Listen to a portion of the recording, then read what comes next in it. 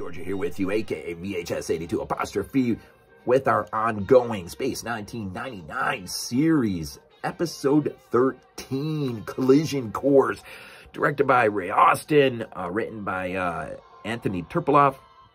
It is, I would say, maybe my favorite episode to this point.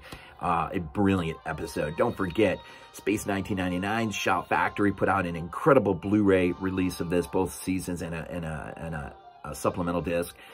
Just an incredible thing that they did. And Kenneth Muir's book, Exploring Space 1999 as a reference point, just an excellent resource.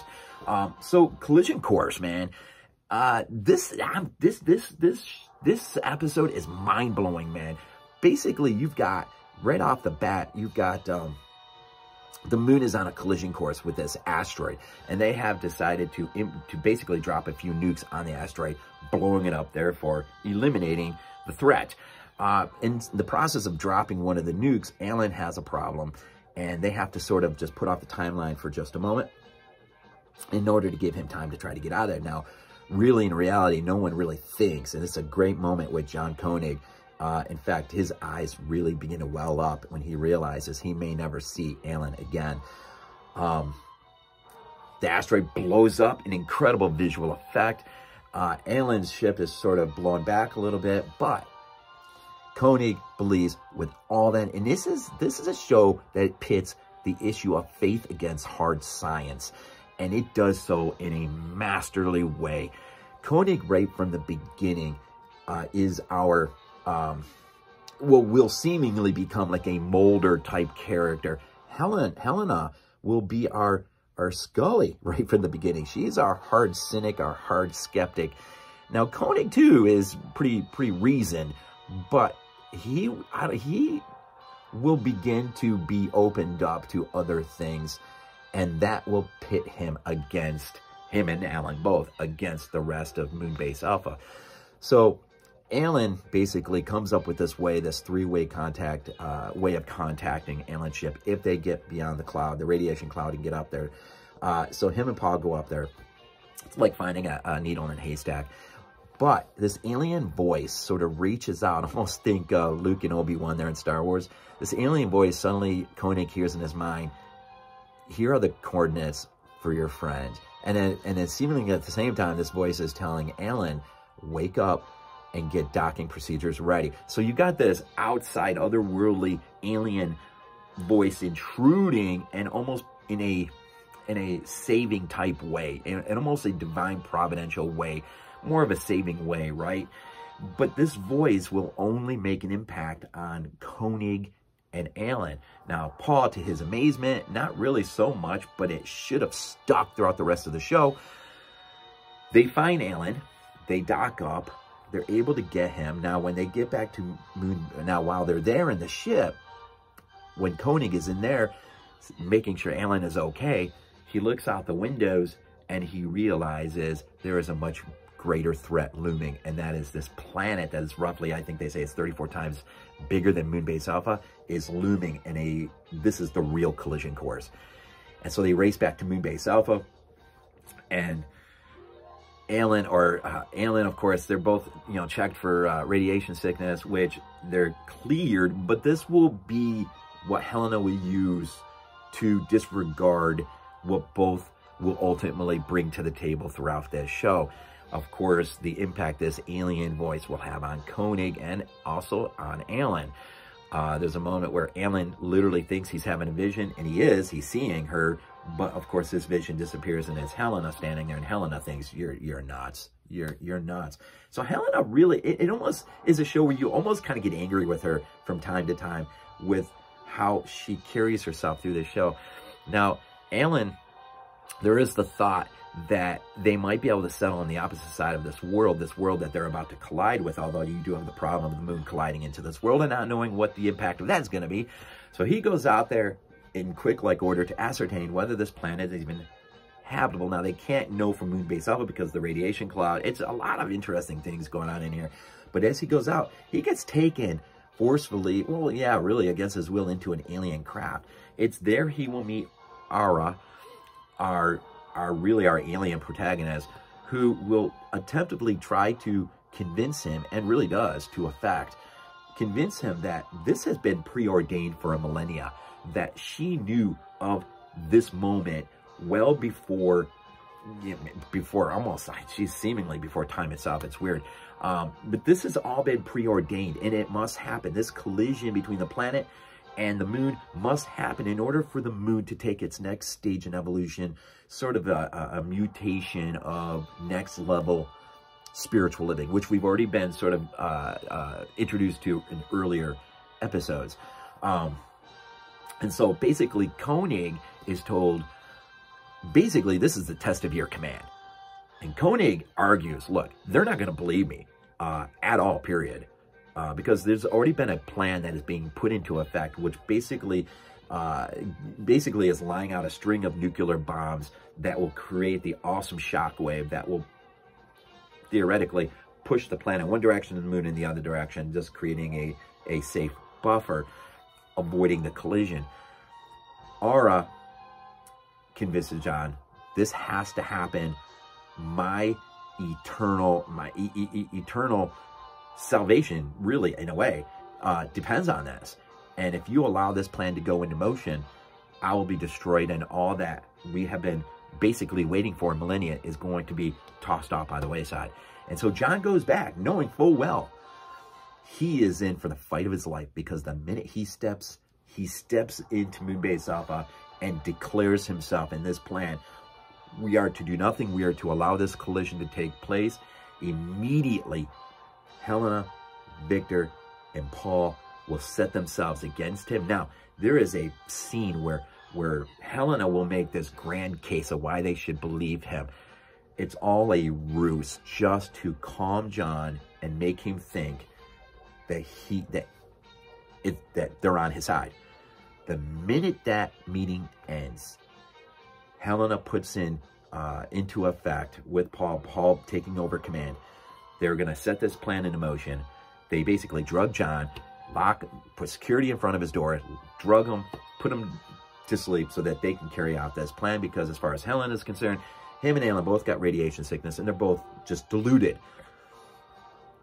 This alien voice will wake up John and just be like, you've been betrayed, and this plan is going forward, and you have got to stop it. And then this races you towards the finale, the great climax, which ultimately John and Alan are able to inject themselves in a way that prevents the pushing of the arming button. And in your closing seconds, as the planet looms, it is a great moment where really does the feeling of absolute terror. You can feel it. Like, they really do a good job of selling this notion that we are only seconds away from death, not knowing what stands before us, and, you know, death.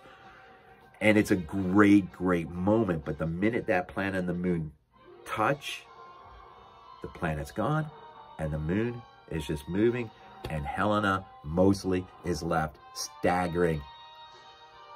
I just didn't believe you. Now, John, being John, it's okay.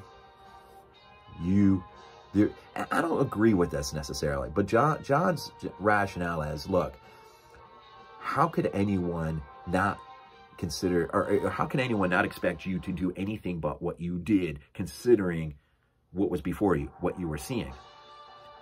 And yet, had she been successful, all would have been lost.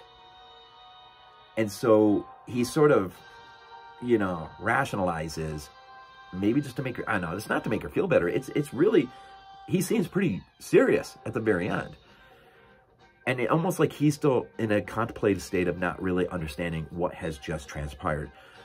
This show is really outstanding in that it, you know, in the end, at the end of the day, hard science is on the wrong side and faith is on the right side.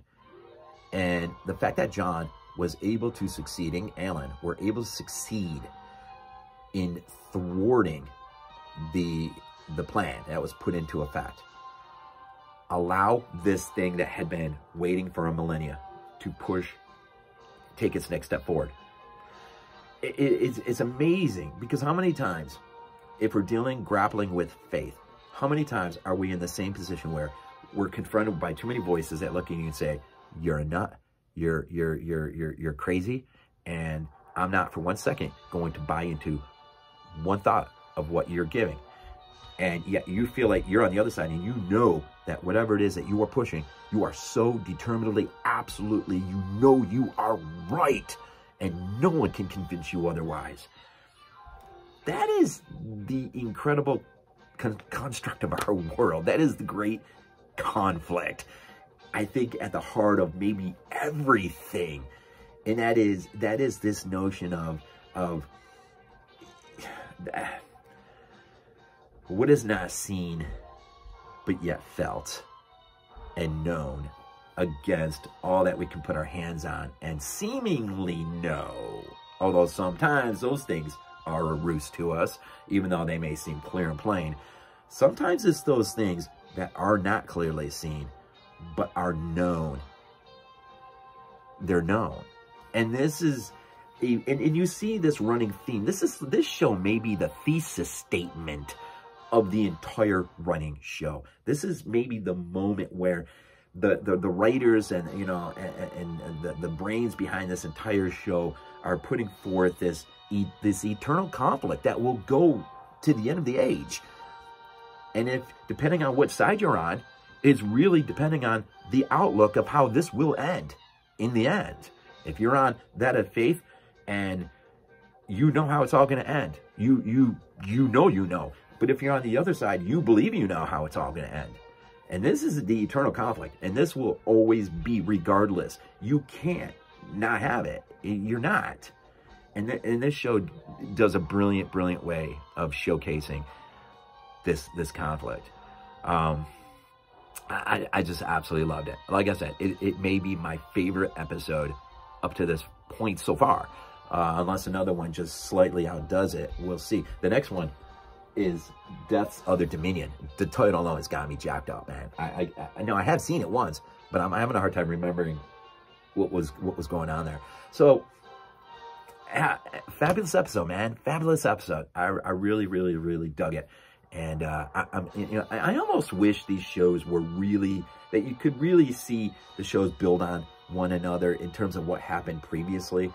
Because I know they're all sort of, you know, release versus produced are not one and the same thing here. And so you just sort of gotta, now there is a theme that is strung out across the grand series. And then, you know, it's sort of picked up upon here and there, here and there, here and there. And so, you know, this is interesting. But what's really interesting too in this show is early on, you have the case where, you know, Paul seemingly forgets real fast that Alan, or that John found Alan. You got Victor uses the word faith. You know, in the beginning, what we really need here is faith. You know, John's right. We need faith right now. And Paul, what we need is a miracle, right? These things are implied, and yet those who say these things will put themselves on the opposite end of those things when it comes down to it. It's interesting. There's a lot going on in this thing. A lot going on in this thing. The writing, my hat's off. I absolutely love this one. It's brilliant. It's great. So, until next time, episode 13, Collision Course. If you haven't got the, I'm telling you, man, I was a kid in the 70s. I would have watched this. I had the toys. Good stuff, man. And I'm having such an awesome time revisiting this whole series like this. It's just good stuff, man. As always, man, as we make ready for the football season, the Bulldogs and the Buffalo Bills, man, going at it. Bills trying to get one. Dogs trying to win yet another one. Good stuff, man. September's always fun, man. Fall's coming in. And Space 1999. Now, I will say this real quick. I may ultimately skip a week on this, only because my anniversary weekend is coming up. My 30th anniversary weekend. God, 30 years. So I'm going to be away with my wife. And so I may end up skipping 1 week of Space 1999 because unfortunately those I got out ahead of myself, I've caught up to. And so now this one is actually going up appropriately the week before I'm going away. And so I'm not sure. We'll see. Anyhow, As always, man, as always, go Bills.